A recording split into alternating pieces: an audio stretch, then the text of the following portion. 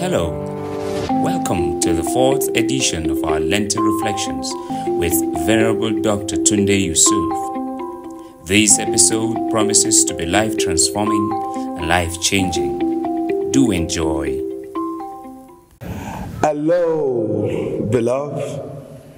This is day 2 of our walk in repentance. That for us, this Lent, the call from God to us is that we walk in repentance. The reason why our world is the way it is today is because we are having less and less people who are repentant of their sins. And like we said yesterday, repentance is a change of heart that can only happen when God creates in you a clean heart. There is no religiosity that can bring about repentance. There is no self-righteousness that brings about repentance. Repentance is an act of accepting your sin, your shortcomings, your rebellion. It's a point of accepting that we have fallen short of the glory of God. And when we do that, we deliberately and consciously choose to turn from our evil ways. And this is the call of God to us this Lent. A call to repentance and a walk with Jesus. A call to repentance and a walk of life with Jesus.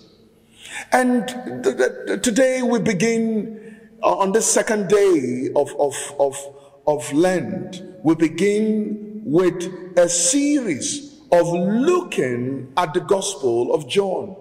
And we'll be commencing from chapter 3 of the Gospel of John, because we are persons who want to deliberately walk in the righteousness of God, in the holiness of God, in the godliness of God. We have chosen that the Lord will guide us in understanding that in Christ Jesus is the righteousness of God personified.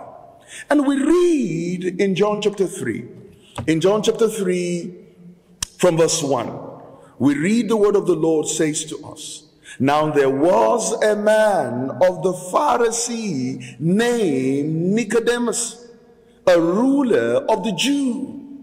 This man came to Jesus by night and said to him, 'Rabbi, you know that you are a teacher come from God. For no one can do these signs that you do unless God is with him.' Jesus answered, 'Truly, truly I say to you, unless one be born again, he cannot see the kingdom of God.' Nicodemus said to him, how can a man be born when he is old?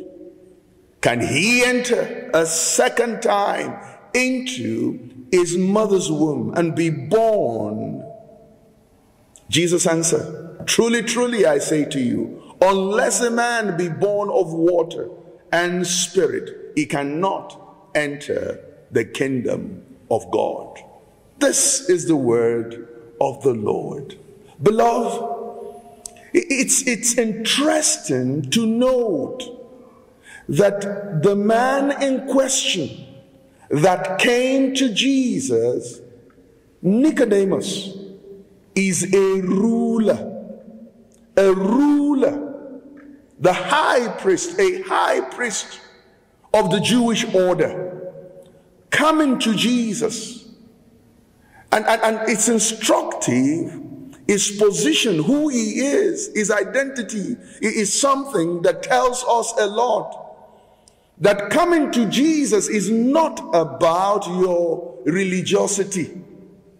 Coming to repentance is not about who you are as an elder in the church, a deacon in the church, a PCC member in the church. That's not what we are talking about. We're talking about a deliberate acknowledgement of your position. And this Jewish leader acknowledged his position. His position as a sinner, he seemed to have acknowledged it.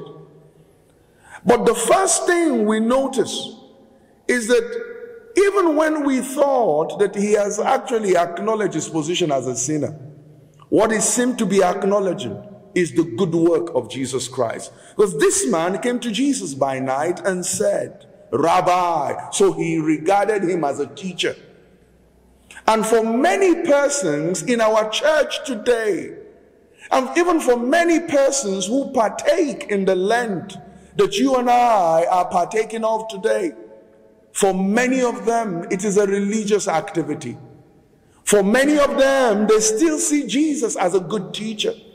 For some, they see Jesus as a miracle worker. And that's the acknowledgement of Nicodemus. Nicodemus said that you are a teacher that came from God. That Jesus, yes, he has come from God, but just a teacher. A teacher. And he is actually, Jesus is a teacher. Jesus is the Son of God. He came from God, but he is more than that. He is not just a teacher. He is not just from God. He is the Son of the living God. And the word of Nicodemus were true. And he says Jesus and the signs that accompany Jesus shows that he is from God. And oftentimes, many of us, how often it is that many of us are attracted to Jesus just by the sign. It is the sign that brings us to him. It is the bread that brings us to him. It is the wine. Because you notice in chapter 2, Jesus has done a miracle. I sense that Nicodemus was at the converting of water into wine. And he heard that people, the news of Jesus had spread, that he had done many wonders. He had done many healings, starting from the wedding in Canaan. And the news had spread, and he said, no one could do this except God. Using his vessel in the person of Jesus, using his son. That's what Nicodemus was saying. But Jesus burst his bubble. May I plead with you today to allow Jesus to burst your bubble? Can you allow Jesus to tell you the truth? Because the word of the Lord says, Jesus said, truly, truly, most sincerely, most assuredly, the Lord is speaking to us, beloved. It is not religiosity. No, it is not that you are a member of the Jewish order. That is not. We are not talking about you being a deacon in your church. We're not talking about you having the giftings of the Holy Spirit. That's not what we are talking about. The question we are asking on this second day of Lent is that, are you born again? Jesus said, unless, truly, truly, I say unto you, unless one is born again, he cannot see the kingdom of God.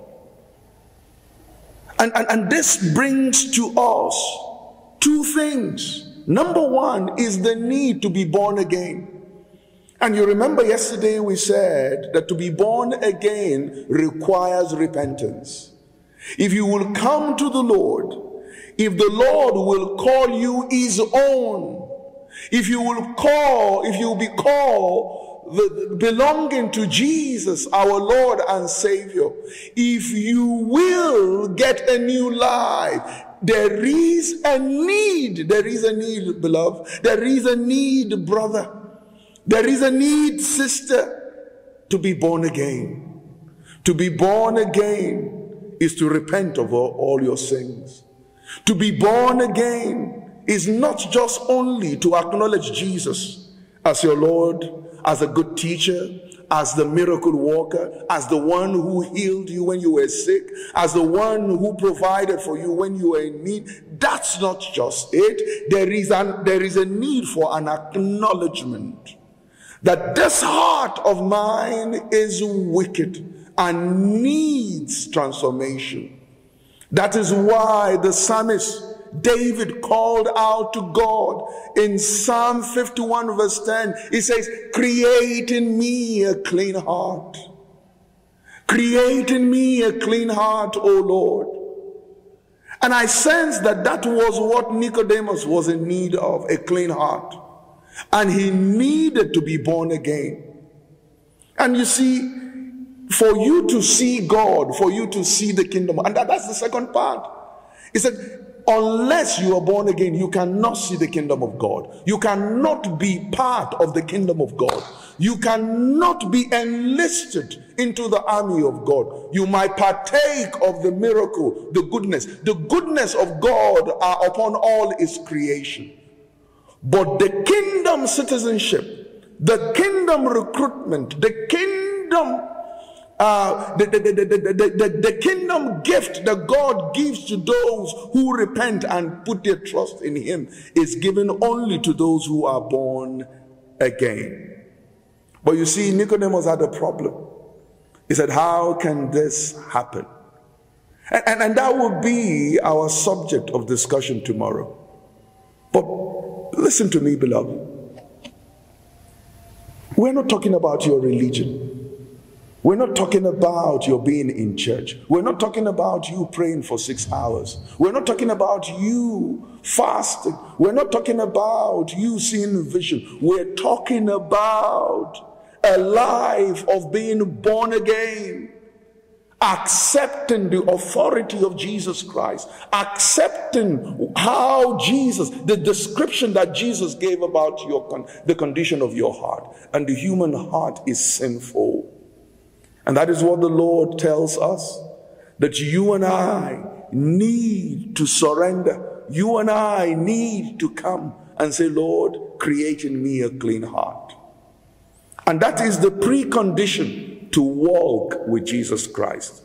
Without a heart that is transformed, without a heart transplant, beloved, it's difficult. It's impossible to be enlisted in the kingdom. You want a heart transplant? Call on the Lord Jesus. The same way that David said, create in me a clean heart. Let the desire for a clean heart come, but take it to the Lord in prayer. God bless you for listening and watching today's broadcast. The Lord bless you. Desire a transformed heart and trust the Lord to bring it to pass. He will do it. God bless you. Thank you for listening to today's episode of the Lenten Reflections. Join us tomorrow for another episode. God bless you.